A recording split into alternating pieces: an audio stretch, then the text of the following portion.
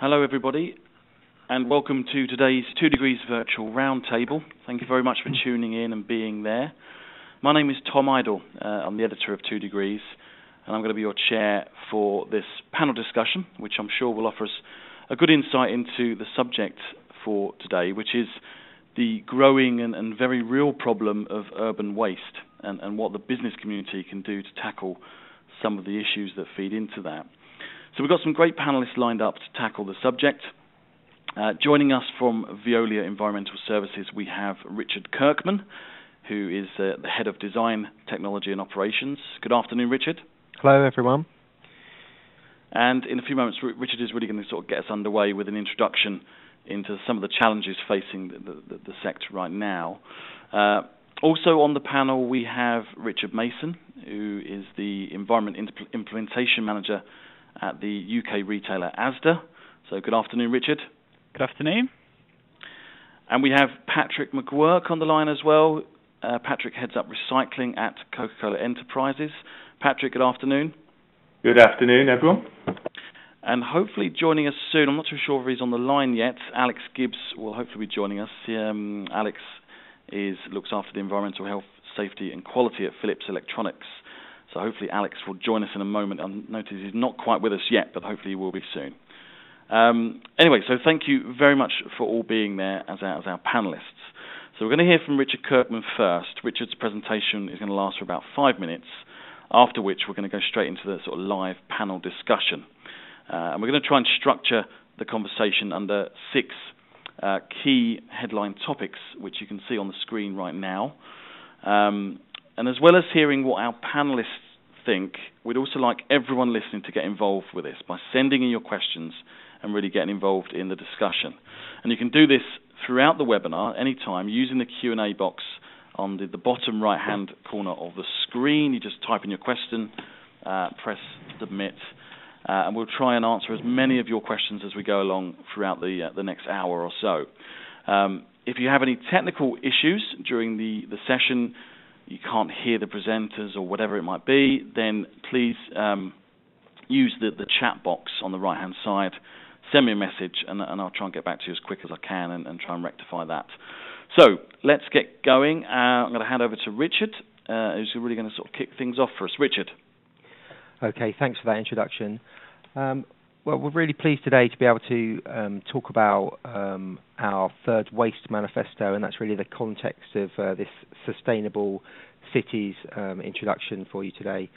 Over half the world's population now live in cities, and by 2050 that's expected to be around 70%. So with more people living in cities, they need to become more sustainable. And we think that really puts the onus on businesses, industry, local authorities, and also ourselves, the recycling sector, to ensure that cities have this cleaner, greener future. We think that despite the economic downturn and the difficulties that faces businesses, there are still leverage points with legislation and other business opportunities so we can find that sustainable route.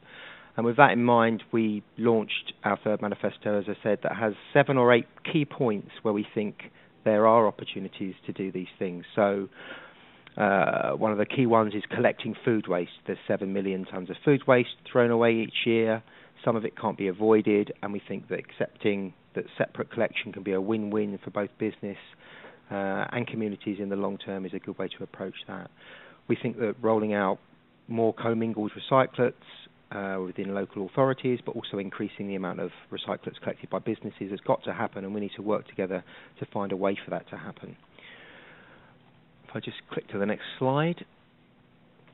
So we've launched this manifesto. We've got our key points in there. We think the revised Waste Framework Directive may be a real one of the opportunities for us.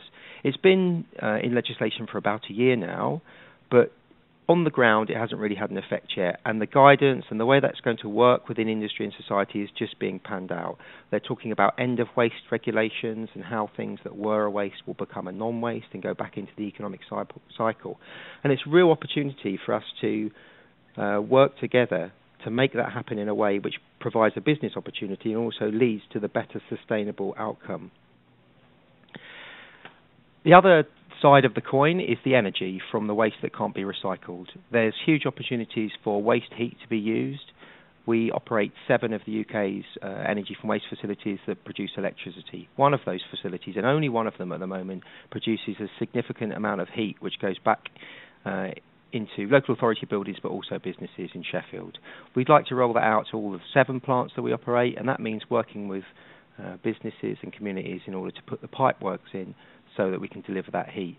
And that can be a business benefit because it will be lower than the cost of gas or the cost of oil to heat buildings and to heat processes and to provide steam to processes. You can see there on that slide the way that we view the circular economy. The circular economy is being talked about now for at least 20 years, and so far it's really meant taking materials, trying to recycle them, trying to put them back into routes where they're reused. But I think we've only really just touched on the edges of that in terms of reclaiming those materials as not a non-waste and confirming that they're not a waste anymore and selling them as a product. So that's really a sea change, and as I say, the Waste Framework Directive has brought around these end-of-waste regulations. We've got the mechanisms in place to do that, and we can work together to make sure that benefits both sides of business. And then finally, for the hazardous waste, we've included one point on hazardous waste. It's a topic that people don't always want to talk about, but we feel it's really important to treat hazardous waste correctly. The reason being, if you remove them from the waste streams, then all the other materials become much more easily recyclable and can go back into the product chain.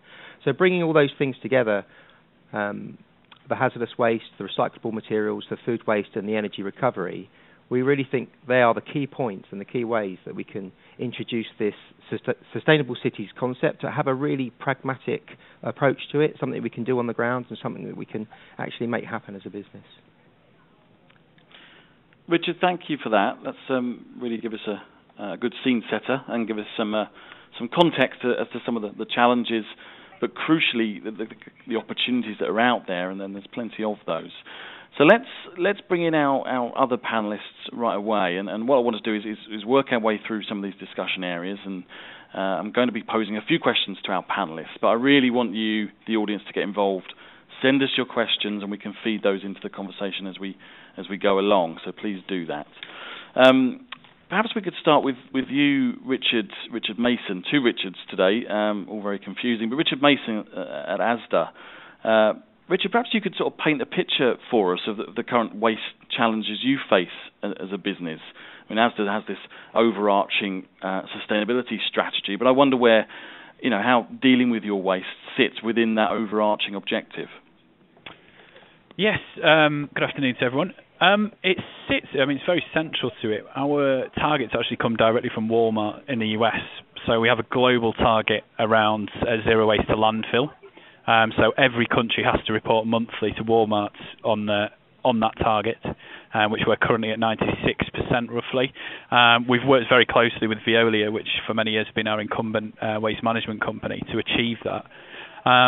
But I think it's very much changing in terms of what our overall objective is. We've got very close to zero waste to landfill, and the closer we get, there's more important issues, and that's where can we increase the recyclates coming through our stream? How can we work with Veolia on initiatives off the back of their MRFs when our materials go through? And one of the key ones for us is actually we currently have compactors in store, which some of the retailers have moved to actually remove them from their stores. And it's a bit like a black hole for waste, and it's all around education of our colleagues and how do we find a solution for everything that's currently going in the compactor, which we're working on, and B, how do we actually educate our colleagues to the point where they know how to segregate waste properly, which allows us to recycle as much as possible and divert not only from landfill, but where possible from energy recovery as well. Yeah. So it does tend to come down to segregation. We have processes for different food wastes, but ultimately they do get contaminated from time to time, and it sort of makes people reluctant to introduce more waste streams at the back of house. Yeah, sure. And we're going to touch on the whole issue of engaging those around you in-house a bit later on. How far away is the kind of zero waste to landfill for you guys? I don't think it's far away at all. I think a lot of it depends on what facilities. So if you actually look at our estate, we have about 7.5% of our waste goes to energy recovery, which obviously we'd like to reduce over time as well. But the remaining 4% that goes to landfill, it's in places where there are no facilities available to handle that waste. So rather than Veolia or CETA chucking it halfway across the country to a suitable facility and having a much larger carbon impact, for example, we've not done it. So where the facilities are available, as everybody knows, it's usually financially viable not to send it to landfill now. So yeah, it tends to be in places where we don't have the correct facilities available to us. Sure. And what about you, Patrick, at Coca-Cola Enterprises? Perhaps you could explain a bit more about the business itself. And I know you guys have ambitions for zero waste to landfill too, don't you? Yeah, on the zero waste to landfill, we're not far off being there. We're at 99.8%, so within the next 12 months we'll be at zero waste out of our manufacturing facilities. In a sense, I almost see that as yesterday's news, though. I think that's just a requirement for doing business today. In fact, I look at Asda as one of our customers. If we weren't in a place where we could arrive in Leeds and be able to tell that story, then Richard and some of his colleagues wouldn't be particularly impressed that their suppliers weren't in that sort of place. I think that the debate's gone a bit beyond that, and I thought it was very interesting looking at that circular economy slide and discussion there, that what I often say is you've got to play at all parts of the value chain, so it's not an a la carte menu on that circular economy. If you're a serious business that wants to be positive from a circular economy perspective, you've then got to play at all points in the chain. Now, it might not mean that you actually need to directly intervene, but you need at the minimum to be influencing a part of the value chain. I think that's one of the challenges, certainly as I look at it, as with a distributor and the franchisee for Coca-Cola in Western Europe. And when I look at it in any of our markets, that's the first challenge, is to say how from cradle to cradle are we going to at minimum influence our packaging as it goes on the journey around the circular economy. So I think that's quite an interesting concept, and it makes it more complex than some projects I see, which are very interesting and very positive, but maybe only intervene in one part of the value chain. And who's driving this? Is it the suppliers, the Asda and the Tesco's and the like, that are really sort of driving action at your end, Patrick? It's important. We're positively obsessed with our customers, which I think is a very good thing. And whether it's Carrefour in France, whether it's Albert Heijn in the Netherlands, whether it's Asda in the UK, there's a level of expectation there. But I think for us, it's also about driving a positioning of our brand and our business with consumers. And while they may not buy a product over another product because, inverted commas, it's green or we've delivered a better recycling or sustainable packaging journey for it, we know that increasingly it's part of that quality mix. Once upon a time, quality was just about delivering a safe product identically time after time anywhere in the world. It's now about delivering a product that's got fundamentally a lower carbon footprint. So the real driver for us is we've made a corporate commitment to reduce by 1/3 the carbon footprint of each pack by 2020. I know half of that carbon's in the packaging and whether that packaging's recycled. So if we don't act across the value chain, then we won't deliver on that commitment. So that's the big driver, really, is we make that bold commitment, we tell that commitment, be it to suppliers, be it to customers, be it to consumers. But to get there, we know we've got to take material action the whole way through the value chain. Sure. Let's have a look at one of the questions that's come through from our audience. I don't know who wants to pick up on this, but it's a groan rather than a question. It says, why is industry using materials that can't either be recycled, reclaimed or disposed of safely? Any thoughts on that? I don't know, Richard Kirkman, you want to come in on that one?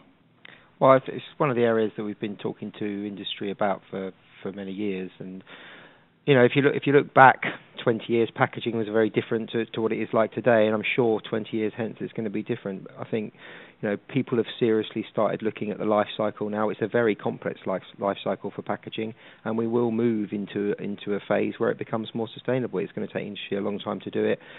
We discuss this with our clients, and the serious ones, such as the people on this call, are reacting to that over time. Yeah. Okay, well, another question for you, actually, Richard. It says that this is from Andrea Diaz. She'd like to know how Veolia tackles challenges in developing countries, which in most cases do not achieve sorting and recycling at formal stages. Sorry, where's the question? I'll read it to you. It's Andrea Diaz. She says she'd like to know how Veolia tackles these challenges in developing countries. Okay. Well, I mean, in developing countries, they are doing recycling as well. I mean, it depends what you consider to be a developing country. We talked about emerging economies for some time now, and places like China, Brazil, they have emerged. They're now growing economies. If you look at China as an example, that's producing more packaging than we do. So I think the recyclable levels there are probably higher. I mean, the whole waste management sector is different in the emerging economies to it is in the UK, and I think it's a kind of a different discussion. Their whole basis of import of energy and the flow of materials around the world is it's a complex discussion, that one. Sure. Patrick here. Could I just come in on that maybe from a Coca-Cola perspective, because I think that's one of the challenges we face globally is we're very proud of what we did on recycling around the Olympics, and I've had various parts of what we call the Coca-Cola system globally in the last couple of months coming to say, look, how do we replicate that in Latin America, or how do we replicate that in Asia? And the reality is the market dynamics are so different in different parts of the world that it's very difficult to cut and paste. The same principles in terms of how you build intervention or investment can play out, but fundamentally what those interventions, investments look like are very different, because the ownership of the material, the cost of labour, the grey economy versus the real economy, these are all major factors. Who's actually driving the waste agenda from a waste management company perspective? These are things that are very different in just within Western Europe, let alone on a global basis. So it's very difficult to actually replicate, and as I say, impossible to cut and paste, generally speaking. Richard Mason from Asda here as well. I completely agree with Patrick there.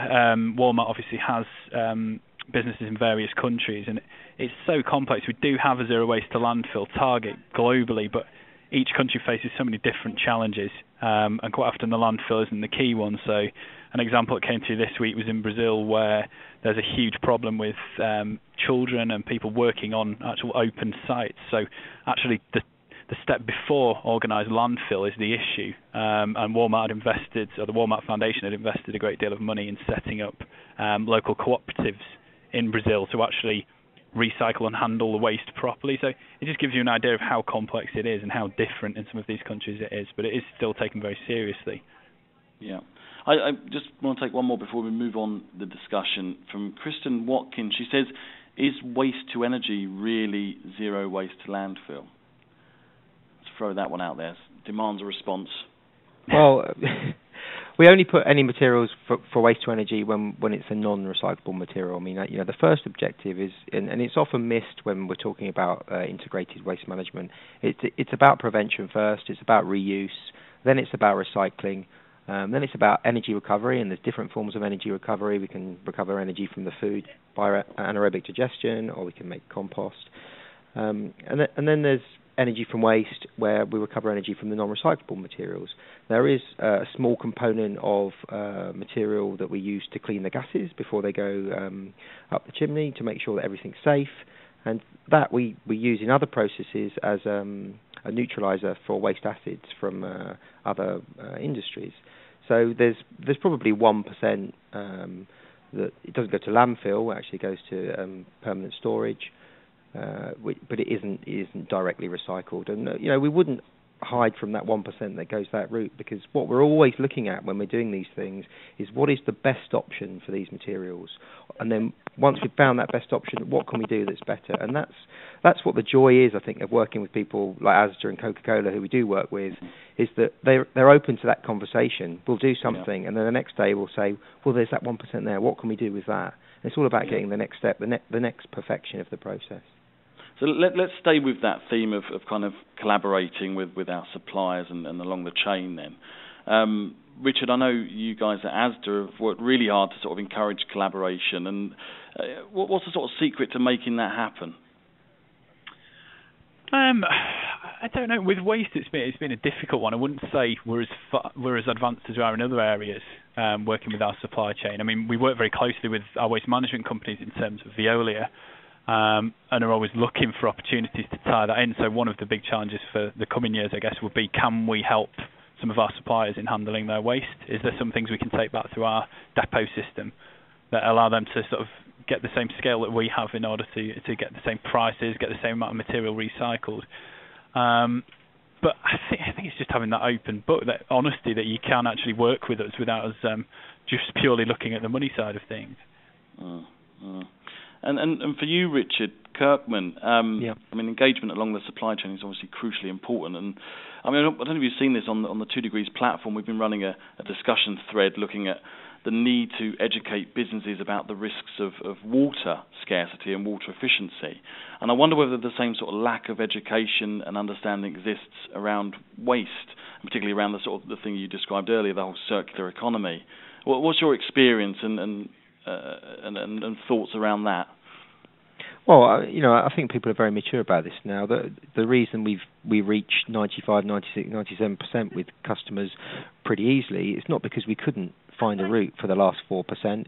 It's probably because it's a long way to transport it. Does it really make sense to do that? Is that even sustainable to do that? Is that the best option? So we can have that mature discussion. And at the same time, I think things are changing really quickly because we have moved from a position where landfill largely was the option to having MBT facilities, which is mechanical biological treatment, and solid fuel production facilities, energy recovery, recycling facilities all over the UK, and which are still quickly expanding even in a shrinking economy. So the options have opened up, the discussion has become much more mature, and it just means that we can make good decisions and bring things forward all the time. Yeah. And Patrick, what does your supply chain look like? I think our supply chain in some senses is a lot simpler than some. We've done a carbon analysis, and if you look at our 10 largest suppliers, they make up approximately 60 to 75% of our overall supply footprint, which is quite a convenient place to be because you can go after some big rocks as a result. I think it'd be rather different if I sat in the hot seat in Leeds with Asda, because there's a far broader supply base. So that, I think, in one sense makes it easier to collaborate because you can partner with a smaller number of businesses in order to drive significant change. So, but I think one of the other observations, and it comes back to that point around, where energy from waste sits on the hierarchy. I mean, I broadly agree with what Richard said in terms of that hierarchy, but sometimes you're surprised with what it looks like. We recently had a project, I won't go into the detail in the pack, but there was a pack where there was a new recycling solution, true recycling solution, not pack to pack, but alternative use. And actually, when we did the life cycle analysis, the LCA, we were far better sending it to EFW, sending it for incineration to get the carbon value that way by a factor of nearly 70%. So I think increasingly as we become better at interrogating the data and understanding the business case in this sort of area, you really understand that the hierarchy isn't as simple as you might anticipate. Some of the steps that people would perceive as being obvious actually aren't necessarily the right ones to take. And also you get to a place where I can see the day where we'll have as many carbon analysts in our business as we have accountants. So if that's not getting quickly onto university training courses, it soon will do. That's kind of my take on it there. Okay. And I was going to ask what the role of Veolia and waste contractors like it play in encouraging supply chain collaboration, and what you guys would like to see more from the waste management industry. Is there anything that's sort of missing that you'd like to see them more help with? Perhaps Richard Mason at Asda. Sorry, could you repeat that? I lost that side there. I was going to say what the role of the likes of Veolia, the waste contractor, can play in encouraging collaboration in the supply chain, and what you guys would like to see more of from the waste management industry. Yeah, I mean, Veolia have helped us greatly. I think as we move into the next step of working with suppliers, we need them to be open and honest. I think being able to speak to your waste management company and feel like they are trying to do what's best as opposed to just defend their contracts is a big step, and I think Veolia are very good at that. But I think as we move forward, we need a sort of grown-up approach to this. Where it's two-way, where if we find a solution for something, we can actually go to Veolia and say, you know what, if you put our waste through your MRFs, what are you actually doing with the plastic off the back of that? And that's where we can go to suppliers like Patrick at Coke and say, well, actually, we've got a load of PET coming through our stores. We'd actually quite like to close loop that, for example, into a Coke bottle, but can we do that? Because I think historically, the likes of Veolia have been used as a waste disposal company, and once it's left store, it's gone, and it's no longer the responsibility of Asda, and I think we're trying to change that. Sure. What's your experience, Patrick? I think the challenge, and sort of hinting at it there, is the quality agenda. So, if we're looking at this from a British perspective, my role, I'm looking at other European countries. It's sometimes quite embarrassing to be recycling director and a British passport in your hand when we're, quite frankly, a poor-performing Western European economy in this space. And part of that then leads to a pressure to deliver much increased amounts of material that's recycled, often without recognition that the quality is as, if not more, important. And therefore, in some sense, I feel for the waste management companies such as Veolia, because they're delivering contracts for, be it commercial or public sector partners, who are very much under pressure to deliver that bigger number year on year, whereas actually delivering quality year on year is, as I say, as important. And I think that's one of the challenges right now for the waste management industry, is to satisfy that desire to deliver bigger percentages, whilst also driving the circular economy, because bigger percentages often actually work against the circular economy. So for me, that's really probably the biggest challenge for the industry today, and it's one that certainly we're encouraging government to grasp, because if it's not driven from Whitehall and Westminster in terms of recognising what that needs to be and setting a really clear framework, then it's very difficult for industry to deliver to those two conflicting requirements. Richard, I've got another specific question actually aimed at the waste management industry about electrical products. One of our members says, with so many more electrical products out there and reducing raw materials to produce them, what plans are in place for waste management companies and electrical companies in recovering these vital materials from old or damaged electrical goods? Well, yeah, we're looking closer and closer at that. I mean, the legislation on waste electrical and electronic equipment is quite tight. The recovery rates are going to go up, and things like precious metals, the platinums, the golds, they're going to be things that we're going to be recovering from waste streams, because they're going to become valuable enough to take out in smaller and smaller quantities. So we're constantly reviewing that. Technology's there. We're just waiting for that tipping point where those small, very, very small quantities can be economically reclaimed. If I could just jump back to that, the previous question, though. I mean, just in response to what was being said, it was really good to hear that, the story about closing the loop and this quality over quantity debate.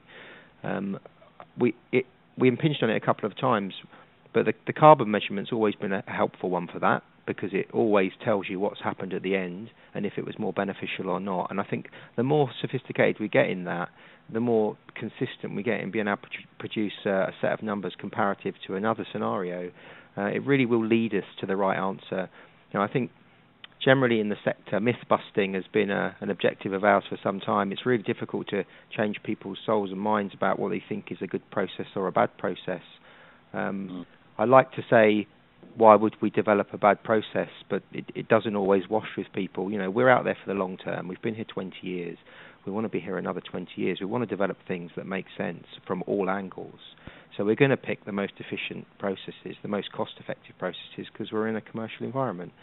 So it's about myth-busting, I think. It's about education for everybody, and it's about closing that loop with the real data. Sure. And to give an example, it's Patrick at Coke again. Personal one, I won't reveal where I live, but my local authority has just extended the collection of mixed recyclables to include some of the very low-grade plastics and black plastics. Now, I know from our investment in our joint venture bottle recycling facility in Lincolnshire, Continuum Recycling, biggest bottle recycling facility in the world. I was up there a month ago, and actually one of the operators took me to where the line has had to be stopped for 20 minutes due to some very low-grade material of precisely the type that my own local authority have just added and encouraged consumers to start putting in their mixed recyclables. Now, I don't blame that. So fundamentally, that is, for 20 minutes, stopping the circular economy from happening, stopping our, 125 million pound factory from being operational because of a decision to extend the material that can be recycled. Now, the reality is it can't be recycled, not in a carbon efficient way. And that's part of the challenge. And when I then challenge my local authorities to why they've done that, they say it's because residents, consumers have asked for it. Well, I could ask my local authority for many things that they wouldn't do for me. And I think there's still a confusion in parts of the value chain in terms of piecing together all those elements. So just a real example that I guess plays to this discussion. Yeah, sure. Okay, well let's move on to the kind of the internal sort of engagement piece now. How much of this is about staff engagement and bringing those that operate in the various different functions of a business along the journey with you? Richard Mason, what does staff at Asda know about waste and recycling and doing the right thing? Well, this is one of our biggest challenges, I think. Getting those clean waste streams that Patrick's talking about and identifying new ones rely upon our colleagues segregating waste properly. We try our best to educate colleagues on why they segregate. So, for example, with food waste, we split it into 3 different categories, and we try and explain that they're putting it in this colour bag because it's going for anaerobic digestion, this colour bag because it's going for pet food, etc. We try and educate them about why they should limit waste, why it should go back into human consumption wherever possible. It's still the beginning of a journey, I'd say. We still do have contamination issues. As I touched on before, the compactor is the biggest challenge we have in this point. So if we take a compactor out, there's going to be a lot more recycling streams to deal with. And how do we actually get the colleagues to know and understand why they're doing it? So we're actually undergoing some work with Veolia, looking at that education piece and how, rather than just telling people to do stuff, actually explaining why they're doing it, which remarkably tends to help. So yeah, it's this big challenge for us. And we've still got a long way to go. So what benefits does your positioning as the contractor, Richard Kirkman, what benefits can you bring in building that sort of internal story? In terms of staff engagement on the whole recycling story? Exactly. Yeah, I mean, that's an interesting question because I think, if you go back a few years, we were a little bit behind in that area. And if I really looked at it honestly, we were focused on going out and recycling industry's waste and recovering energy from it. And if I looked internally, I was not happy about the amount of recycling we're doing. And we've changed that over the past few years. And now I think we've got, set up throughout the business something that makes sense, something that people engage with, something that people are proud to do. And we've started a process now of trialling online carbon calculators for staff so they can calculate their journeys into work and are they doing the right thing and all this kind of stuff. Yeah. And we'd like to see ourselves rolling that out as part of the package that we give to our clients. We're maybe not ready to do that today, but I think that's really something we should offer as a kind of an exchange.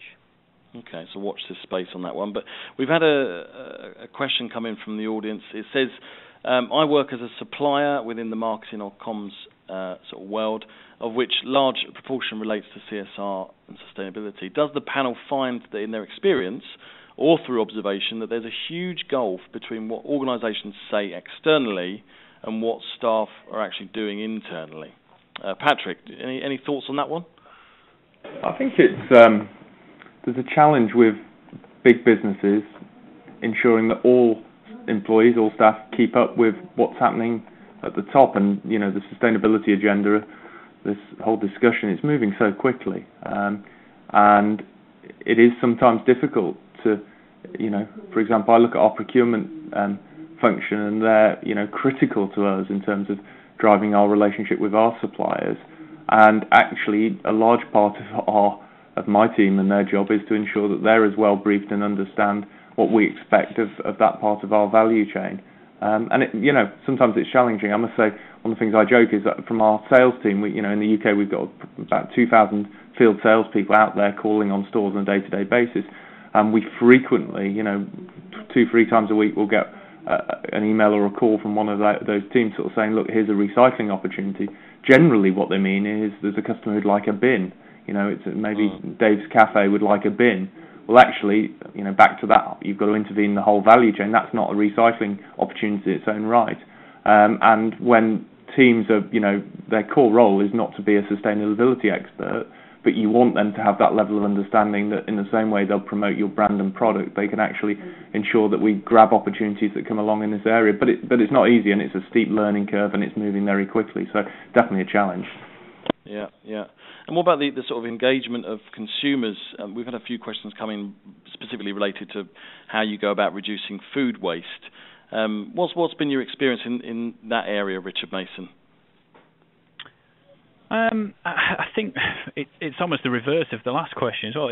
It's a challenge in terms of occasionally our colleagues won't fully understand what's happening. So we may be working to reduce food waste.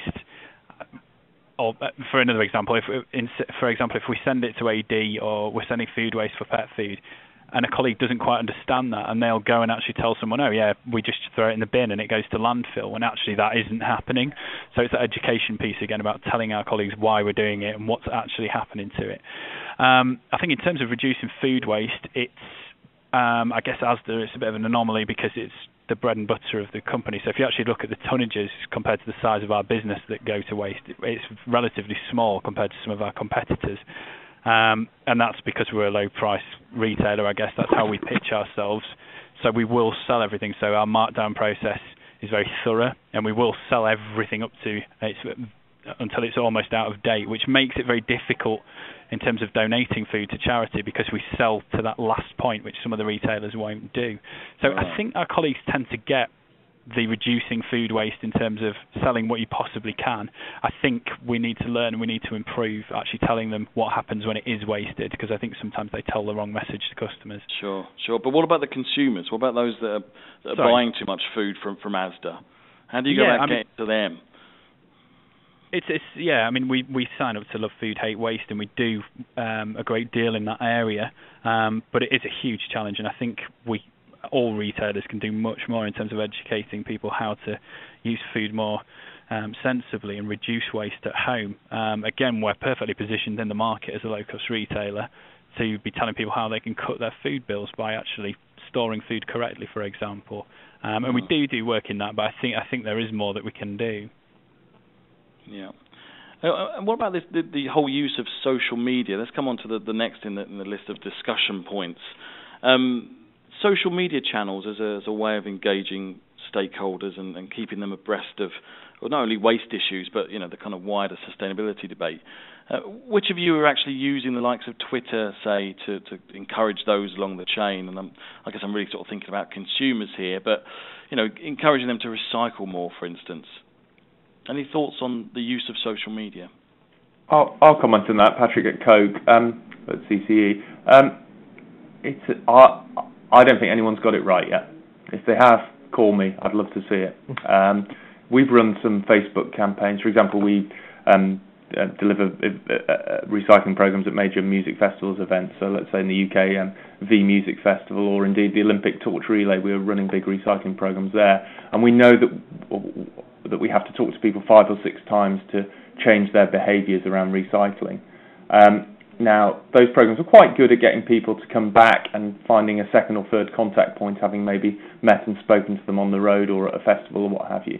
But the challenge with social media is if you look at what people follow and tweet or favourite or around Facebook, it's things that they're really passionate about. It's things, if you see the topics that are trending on Twitter, generally it's to do with music, rock stars, footballers. Now, the reality is there is a group who are passionate about sustainability and recycling, and people on this webinar, but we're not the ones that need convincing. And we have a group we call Green Casuals, who are really what I'd call the kind of middle of the road people. They want to do the right thing, but they won't go out of their way to do the right thing sustainably, and life just gets in the way, so they have better intentions and actions. And if we look at that group, they are not on Facebook really into these issues. So you're trying to drive something that isn't going to be what they're interested in at 8:15 on an evening when they're commenting to their friends about what's just happened on Coronation Street or who's just scored the second goal for Man U in the Champions League. And that's why I say I don't think anyone's broken the back of this yet, because you'll sure get those who are passionate, the eco-warriors, but you don't need to reach them because they're already behaving in a really positive way. You don't need to reach them. And what I've not yet seen is the compelling social media campaign that reaches what I call the green casuals. There will be a way of doing it, and we're investing a lot of time at looking at what that way is, but that's the key barrier in my mind at least. Sure. Richard Mason at Asda, any thoughts on this? Have you something that you tried to do? It's not with social media. Completely agree with Patrick. Personally, I've not seen any examples of this that have worked, and it isn't something that we're very picky about what we actually communicate through social media, for the reasons Patrick's explained. That it isn't the medium to approach people on issues like this where they're not already engaged in it. I think in terms of our customers, the very same thing. We've got customers that obviously want to do the right thing, don't know how to do it, or want us to help them. But that I still think that's in store. That's something we need to help them with, as opposed to using social media. I'm not a social media expert, but I feel like there could be things we could benefit from in terms of the experts. 2 Degrees obviously a very good example of how we can actually use modern technology to speak a bit more often with some of our suppliers and competitors as well. So, but in terms of customers, I don't see it either, to be honest, not at this time. But what about you, Richard Kirkman? Yeah, I mean, it's not my area. We've got a whole team of experts here that could tell you a lot about it than me. But for my penny's worth, I really agree with this point that you can't tackle the people that aren't interested and get them to do something they aren't interested in this way. I don't know. There might be some game or some app we could put on an iPhone 5, and then maybe they'd come on it and they could recycle in our plants through this app. That's my only suggestion. Albeit a made-up one. What Patrick again, CC. One thing we're very interested in is pledging, because again, if you look, because you're talking about behavioural change, we just launched last week a piece of work with Exeter University to really get into the depths of behavioural change and recycling in the home and what people do in their kitchens. But if you look at how behaviour change is driven in other parts of people's lives, so for example, when people start dieting, or when people train for sports events, or when people try to drink less, or etc. A lot of the time it's by pledging and repeating those pledges that you embed that behavioural change. So this is a bit of a hypothesis, but we think there's something that can be uncovered and explored there. It's one of the areas that we're including in this big piece of work that we're doing with the University of Exeter, and it's also something where if that hypothesis is reinforced from that work, we expect that social media is the mechanism by which you then enable that pledging, because you're certainly not going to have people writing it down on a post-it note. So that's an area which may be interesting, but again, there's a little bit of hypothesis built into that thinking at this stage. Sure, so early days in that respect. Okay, we've talked about waste targets, we've talked about engagement internally, externally, we've touched on social media, and as we've touched on, plenty of the solutions and ideas to meet these various waste challenges will no doubt be found along in the supply chain, and then we've looked at that. But I'm keen for us now to sort of explore the kinds of innovations that are going on within business right now. Richard Mason at Asda, I mean, where are your priorities sort of placed at the moment, and where's your efforts going internally right now? Well, we're looking at several innovative projects, which I'm sure if we can bring to market, then we'd like to engage suppliers in looking at problematic waste streams. But without doubt, our number one is how do we get rid of the compactor in store? And the main obstacle for that is actually our home and leisure waste. So that's products that don't currently have a recycling route. So home and leisure is everything not food, basically, in our stores. We have routes for things like electricals, music video and games, that kind of thing, but there's still a large proportion of stock that doesn't actually have a route out of store, which seems ridiculous, but I guess that's how quickly the retail market's changed. And we've currently got trials going on at how do we get these bulky items, things like tables and chairs, barbecues even, out of store. They quite often have a value. They certainly can be recycled. But it's how do we get them out intact without putting them in a compactor and then relying on someone like Veolia to actually segregate the recyclables at a MRF. So increase reuse rates. So that's by far and large the biggest hurdle at the moment. If we can get that out of our compactors, we can pretty much get rid of the compactors and we start splitting down into pure recyclates, which I'm sure Veolia would be very happy with. Sure. And Patrick, where's your efforts being placed? Where's your investment going at the moment? Well, we've invested significantly in reprocessing infrastructure. So one of the things we identified as not working in the closed-loop cycle was reprocessing of plastics. So that's why we've invested in, as I said, the biggest bottle recycling facility actually in the world in Lincolnshire, which means that some of the material, well, a large proportion of material which was being exported to China or can now stay in the UK.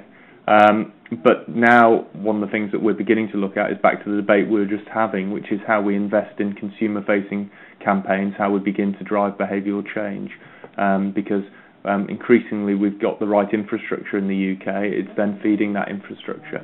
They're the two extremes of the value chain, but they're the two places where we've got particular focus.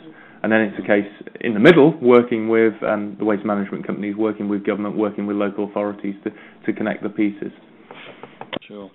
And touching on that sort of infrastructure aspect, I was going to ask you, Richard Kirkman, about the infrastructure that's currently in the UK and how appropriate it is right now to deal with the demands of the various waste streams. Just how do things stand at the moment? Well, we've been developing infrastructure for local authorities for some time now. Over the next few years, we're spending several £100 million, which is, earmarked for investment into new infrastructure. So that's mechanical treatments and energy recovery facilities, which will also be able to take commercial waste as well. So our business has moved very quickly from landfill. It's now today not about that. It's about materials. It's about energy, and it's about the 12,000 people that work for us and getting them to go out there and sell those materials and sell that energy. It's about technology. We're going to be doing a big report later this year about what we think the technology will be in 2050 and how we've already started down that road. So that's really looking far out. But all our kind of non-financial efforts are going into a program called Go Forward Together, which is about bringing all these things together. It's about our CRI index. It's about how our people think about what they do, the culture of the people inside the company, so that we can really be what we are. And you mentioned earlier, is what companies say externally really what their people are about? Well, we want those two things to be the same, because then it's a good place to work and it's easier to do business. Sure. And thinking about your kind of forward plans, you mentioned at the top of the hour about the Waste Framework Directive. What are you hoping to see in that will help you with these plans you have? Well, just to pick one of the things that's in there, there's a new end of waste regulation coming out. It's called the End of Waste Regulations, and that's going to be a system whereby you decide whether something is no longer a waste. You formally say that. We recycle a lot of paper and plastic and metals and glass today, but there's no real clear point about when that stops being a waste. So we'll see the businesses collecting what are construed to be wastes and then turning them back into products, having a certificate and really selling them as a product. And that will be a real change. That will change the way the sector is looked at. Will be someone supplying materials and energy. And if we can do that back to the customers we have who are interested to take those materials back into their products, then all the better for it. Sure. Just pick up on one of the questions we just had come in. It says, have any of you considered a pallet-free solution? If not, why not? As it's a major generator of wood waste and a contributor to deforestation. Any experience of that among you? Richard Mason from Asda. We did look last year actually at a card alternative that could be recycled along with other cardboard. It's not quite a complete replacement, but it wasn't feasible due to the fact that it would be stored outside for long periods of time. I know other retailers that have different operation structures have implemented those. Pallets, we do recycle the wood obviously, but it's I don't know, it's used so heavily in our retail industry. I think it'd be very difficult to move away. But other than that, we've not had any experience. Right. Anybody else? I'd just say, from Coke Enterprise perspective, secondary packaging, and be that pallets, be it film, be it shrink wrap, is something that we're going to focus more on over the next year or so. We've been very focused on our primary packaging, but there's big opportunities. But to make it happen, exactly as Richard just described, we can't do it without the retailers who we need to partner with. And part of the challenge is you're often in a position where you have to move at the pace of the slowest due to the need for a single solution that goes into the grocers. So that's part of the challenge, which is not the fault of anyone in particular, but it's how you make that type of collaboration happen whilst not breaking competition law. So that's one of the challenges in that area. Post-consumer waste is actually in one sense easier because no one feels you're breaking competition law by talking to consumers, but by talking to others who are your competitors, you get into areas where I have my lawyer on the phone telling me what I can and can't do. Yeah. Okay. I want to sort of pose one last question to the panel, and then what I'll try and do is round up a few of the questions we've got outstanding from our audience out there. But I want to take you back to the original concept of this roundtable discussion, which was the growing problem of urban waste. And I wonder what the panel understands by this, and whether there's a sort of specific challenge created by the emergence of bigger and bigger cities, or whether the city creates opportunities for better collaboration and smarter working practices. Perhaps Richard Kirkman can kick off on that one. Well, I think one of the clear things, and I'll talk about it because it's one of the things we highlight in the manifesto we've launched, is the idea of commingled collection in the cities, in housing communities. There's been a big debate coming through via the Waste Framework Directive about whether we should be collecting every material separately or whether we should collect commingled. And it's a difficult debate because there's never going to be one system that meets all eventualities, all situations. You can collect materials separately, but if you're collecting them separately from households, we're not sure when that would ever end because you're always going to want to add another material that you're going to want to collect. We don't think in cities with housing that's close together, with flats, you're going to be able to have 5, 10, 15 bins.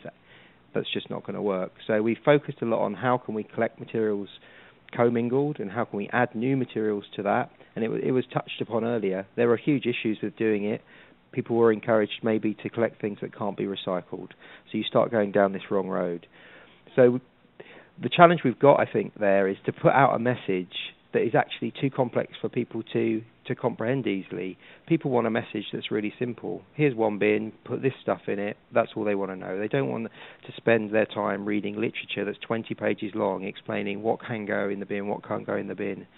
So this idea of communicating something that has a lot of nuances to it is a challenge we're going to have to overcome. It's something we're going to have to spend time on, I think. And what about Richard and Patrick? Do you think in terms of city as being a hindrance or a help? Patrick, I think that if you do comparison with a very urbanised country, Belgium, and then a less urbanised country, France, it's easier to drive consistent solutions to exactly what Richard was just talking about in an urban country where you have smaller transport distances and you're able to there's the issue of multi-occupancy buildings, but actually there's economies of scale that you can drive, and that's true for household collection, but it's also true then for commercial collection as well. I know in the UK we're some interesting projects live, some of which we're involved in, looking at how you supply service to, for example, cafes, restaurants, etc. That just as I look across at my team and what we're trying to do in France is far more challenging because the distances are bigger. So there's a logistics element to it as well, which actually bizarrely means that, or not bizarrely, but maybe surprisingly means that delivering solutions in cities can sometimes be easier. Yeah, I'd just reiterate that from Asda's point of view. Our biggest problems come from the rural areas, North Scotland, Northern Ireland. Within cities, there tends to be better facilities available through people like Veolia, and the logistics. Obviously, you take out a huge cost and a huge carbon there from not having to transport it very long distances. Sure. Let's have a look at some of the questions coming in before we end things. We've a few to get through here. This is a question, I guess, for all of the panellists, really, but one of our members says, do waste contractors need to offer more of a consultancy approach to businesses going forward so that they can offer more value in terms of helping companies minimise their waste arisings and work towards closing the loop? Richard, what's your thoughts about that? I mean, this is obviously the approach that you're going to go down, is it? Is that for me, Richard Kirkman? Richard Kirkman, sorry. Yeah. Well, I mean, yeah, we don't act as a consultancy. I mean, we want to work with our customers to find the best solution for them, and I guess you can kind of call that a consultancy. But we don't go in and charge consultancy fees to give advice. We give the advice as part of the service, and that's the model that we've really stuck to for a long time, because we're about providing that waste treatment service. That's our sort of core module, I suppose. Mm. Another of our members says it's all well and good partnering the larger organisations where there's a greater economy of scale, but how are companies such as Veolia helping the smaller SMEs to recycle and reduce waste? And any thoughts on that, Richard Kirkman? Well, we've got a number of. It's difficult to go out there and give one solution to everybody. As a business, it's a great unit. You can say, are we going to put 2 bins or 1 bin or 3 bins? Let's go and sell that to everybody. But depending on the situation, how many other waste management companies are driving down that same high street, you've got to hone the solution for what they want. Most small, medium-sized enterprises, they aren't as concerned about where that material goes, so we're kind of picking up that concern for them and trying to push a better solution onto them. They're not all going to pay that extra cost, or they're not all going to do that segregation on site, which is an extra cost to them, which will give them a better result on their bottom line. It's more about getting the material off site, so it presents quite a challenge, and maybe it's something that can be brought back into the local authority rules to encourage them to do that. Sure. Okay. In the interest of time, I think we ought to wrap things up at this point. So on behalf of the 2 Degrees team, I'd like to thank our fantastic roundtable panellists. Thank you, Richard Kirkman, Richard Mason, Patrick McGuirk. Thank you very much indeed for being here. And also a big thank you to our audience. Thank you very much for tuning in and for your contributions to the discussion. As ever, we're keen to continue the conversation on the 2 Degrees platform, so we'll be posting the details of this webinar, its recording, in the Waste Working Group shortly, so please do use that as a place to ask any further questions, and I'm sure our panellists will be keen to keep an eye on that and to continue the conversation online. So I hope you found that session useful, and I look forward to seeing you on the platform in the near future. Thank you very much indeed.